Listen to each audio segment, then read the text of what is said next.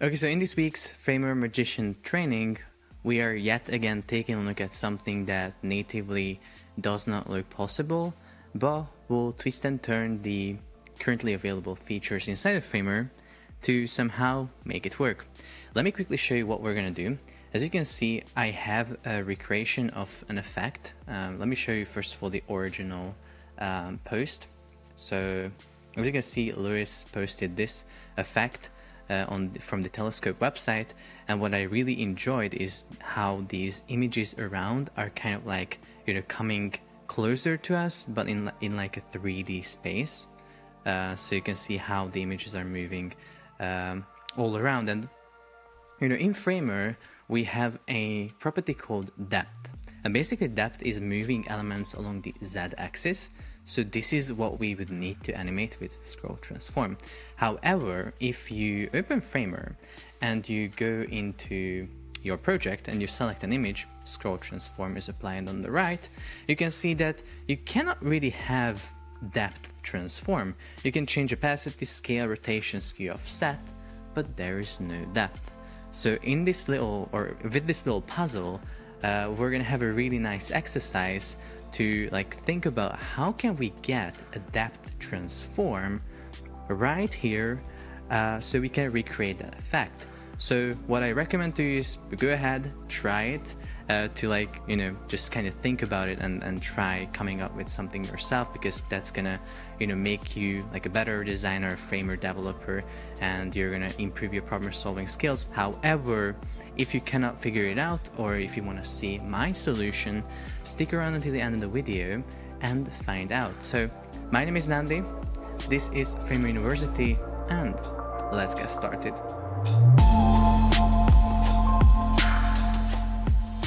So first of all, what I want to say is that you're going to find a link in the description where you can remix this whole project. So basically I recreated the whole thing. If you search for, but you can also just search it, but it's going to be in the description. So immersive scroll zoom animation, you can remix this whole like project with like this like, you know, whole effect, so you can see how it's created if you want to take a look within. But now we're going to like mainly focusing on these images that are coming closer to us, because in the process of recreating this, you know, I was thinking, how can I recreate this, because I need depth.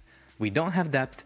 And yeah, first of all, I just checked, you know, what happens if we just simply apply scale to these images. So because, you know, they are kind of scaling up, they are, you know, getting larger and larger, so you might think that it's just a simple scale.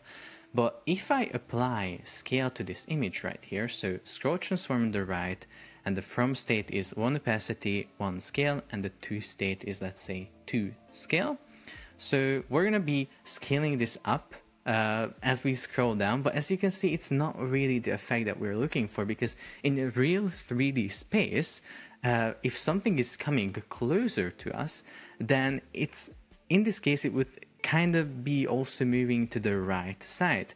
So on the correct setup, we have a different page here. On the correct setup, you can focus on only this image, and you can see that it's not only scaling up, it's also moving to the right side. So, you know, how can we recreate this real, like, I don't know, 3D space? And also you can see, by the way, that if we were to scale these images, for example, this, and all of the images, like we wouldn't have this varying gap between the images as they are coming closer to us and they're like further away from each other a little bit. And, you know, this gap is always increasing and increasing. This wouldn't be the case if we were just, you know, scaling them up. All the, you know, gaps between would remain the same, and it wouldn't have the same like immersive 3D sort of experience. So we really need to utilize depth in this case, but you know, we don't really have that on the scroll transform panel. Before we do anything else of like figuring out how this is done, let me just tell you one more thing, because, you know, if you're beginner with Framer or something like that, you might not even understand what is the basic setup of this effect. So let me just quickly run through that. If you already know this, you can feel free to skip to the next chapter. But if you're a beginner, what you have to understand is that these sort of scroll animation effects are created in a way that we create a sticky frame that we keep at the top of the website, as we scroll down, so we have a bunch of elements that are kept within the viewport, and we can apply scroll transforms to those elements to move them around while we're scrolling. So you can see that, for example, I start scrolling down, but the by real people is also staying here. These images are also not like scrolling out of the view. They are like being transformed and stuff like that, but still they are kept within the viewport. And once we're done with this effect, everything just scrolls away.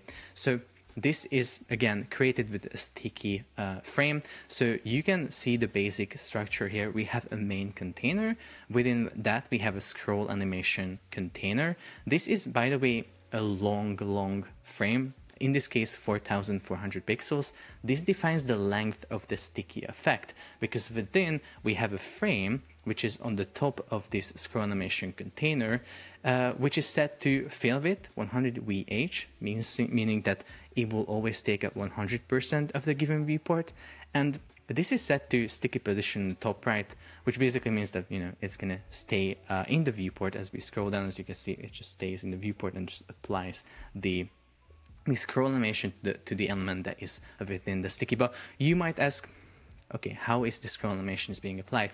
Well, we can utilize the scrolling that happens in the background, because even though we have a sticky frame, everything else that we might put here, so let's just create a frame here. I'm gonna quickly make sure that we can also see the color. So you can see that all the other frames that are not sticky, they're still scrolling away. And we utilize those elements to trigger the scroll transform, because what we can do is we can simply select the trigger frame that we place below the sticky, and on the right panel we apply a scroll section to it. It's named images zoom in this case. So now if I apply a scroll transform to any element, I can trigger the scroll transform with that scroll section. So as this pink colored frame is scrolling into the view, we're keeping the element sticky in the view, but we are all setting the transform that we define on the scroll transform. And once we reach the end of this scroll animation container, which is 4,400 pixels, everything is gonna scroll away. One extra thing that you have to keep in mind: sticky positioning will only work, so this sticky will only be really sticky if all the parent frames, meaning scroll animation container, main, and the desktop, are all set to overflow visible. So that's just a little, just a quick walkthrough of the basics of this effect. But now let's really think about how can we get depth on this panel. Well, I have to admit, we can actually get depth here, but we can be a little bit smart about these structuring to make sure that we're actually transforming depth when we are tweaking one of these properties. So what I'm going to do is I'm going to set the scale back to 1, and what I'm going to do is I'm going to wrap this this image in another frame. So I'm just going to simply, I'm also going to remove the scroll transform from this. So I'm going to just right click and add a frame, really easy. And this frame will have overflow visible. So if this frame, let's say this image within is moving to the left, right, it's going to stay visible. If this frame were overflow hidden, and as I move this, like you can see, it's not really visible. So this is really important. We can just name this like image wrapper. And what we're doing with this image wrapper, it's really interesting. We are just transforming it. So we're adding a transform in the right panel. It's going to be a rotation 3D, and we're going to do a 90-degree rotation along the y-axis. So this is what I'm going to do. Like this, 90 degrees. You might be confused that like 90 degrees, that basically means that we're seeing the edge, like we shouldn't see anything. The reason why we're still like kind of see the image is because the image is wrapped in an image wrap. So this is already also part of the basic setup that we have, which has preserved 3D and perspective. If we were to remove these, you can see we don't really see anything, like we see the real 90 degrees. But since we have the perspective and preserved 3D on the parent frame, of this image. This basically means that this will put it in a 3D space, and 3D space works in a way that it has perspective distortion. So as I'm moving this image to the right side, we are revealing more and more, and if we move it to the center, we're gonna see less and less. So it's just how perspective distortion works in 3D. So yeah, don't be confused with this. But it's overall for a great 3D effect. It's really important to have this perspective and preserve 3D on the parent frame, because only then the inner elements will be in the same 3D space. And by the way, if preserve 3D is no, then also it's not going to work. So preserve and perspective are both really important. If we decrease the perspective value, the perspective distortion will be much more intense. If we increase it, it's going to be less intense. So 1200 is a nice value that we can use. So all we did is we rotated the image wrapper 90 degrees. So now what I'm going to do is I'm going to rotate the inner image back. So a Y rotation is added to the image within, and I'm going to rotate it 90 degrees, let's say. So now we're not really seeing this. We have to apply Preserve 3D to this image wrapper as well, so the 3D space is kept throughout. So the way 3D space works is that if you have multiple wrapper frames, you have to add Preserve 3D to each level to keep keep bringing this 3D space to the inner elements, because we have one frame that we define the 3D space with, which is the images wrap. We apply perspective and Preserve 3D there. And on the wrapper frames, we also have to apply Preserve 3D again. Perspective, we don't need that again. We just need it once on the main wrapper. But yeah, we have to apply the Preserve 3D on this wrapper if we want to put the image in the same 3D space as well. So I hope that makes sense.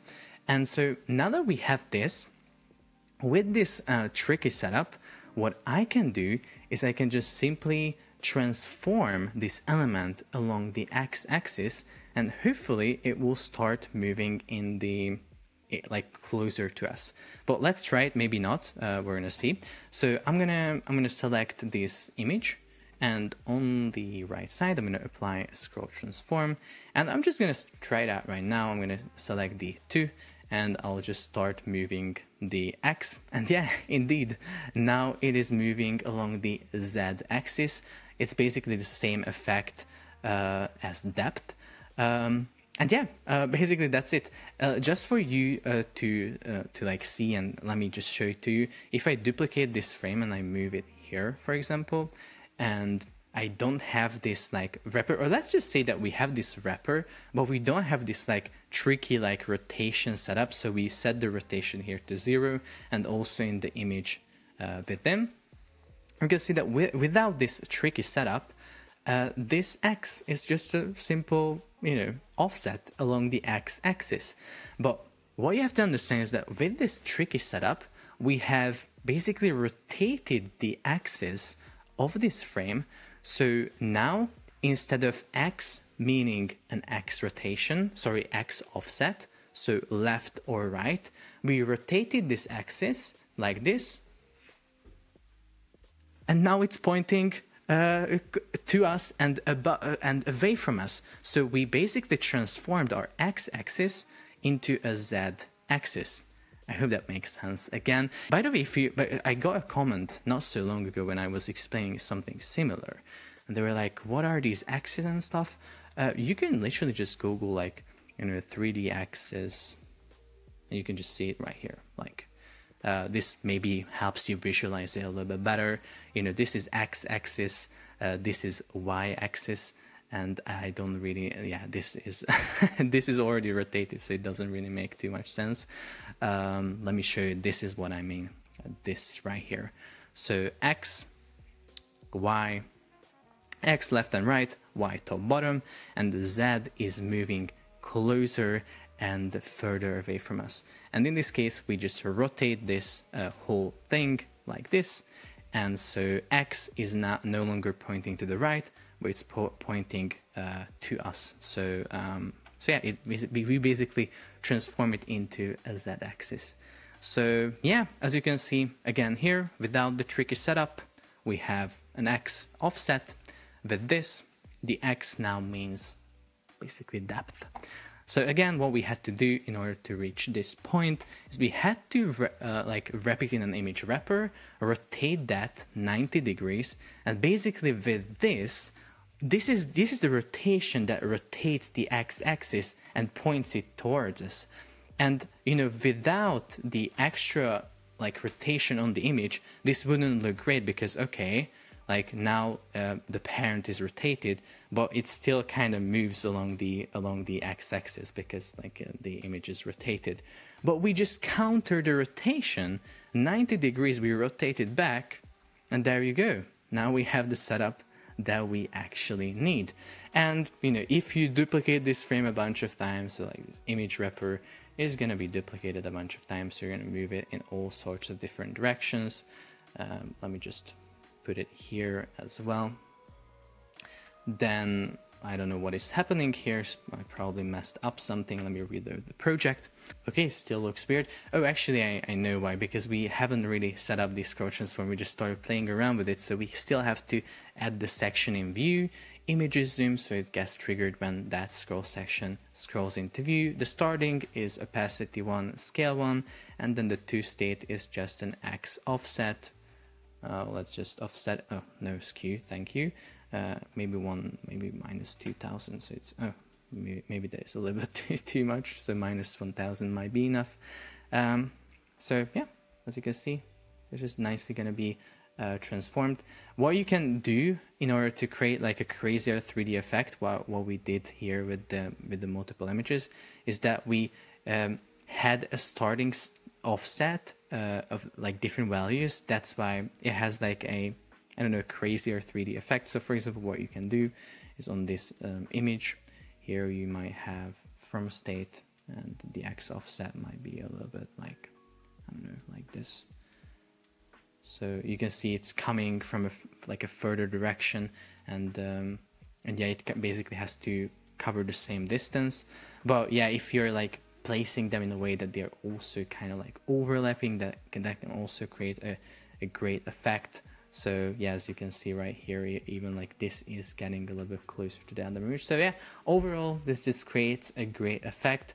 And yeah, if you implement it on like a bunch of images, you can have something like this, which arguably looks really nice. So again, quick shout out to the Telescope site for the inspiration, because again, we recreated it from this website, and again, the link is in the description. You can remix this and you can play around with it, and hopefully, you know, my goal with this video is to really turn you into a Framer magician who can really like twist and turn the features inside of Framer in order to get something that, yeah, that might not be natively possible, but you know, actually it is possible, but you have to be a little bit more clever. So yeah, I really do hope that you were able to learn something from this video. And yeah, let me know in the comments if I should make more of these. And yeah, also if you have any questions, make sure to drop them down in the comments section. I'm gonna make sure to answer you guys. And yeah, also check out Framer.University. I have a bunch of resources, lessons, and stuff like that. So if you are building Framer websites or you just started learning it, I think it's gonna be a great resource for you. So yeah, that's it for this video. Make sure to like it, subscribe for more, and I'm going to see you in the next one.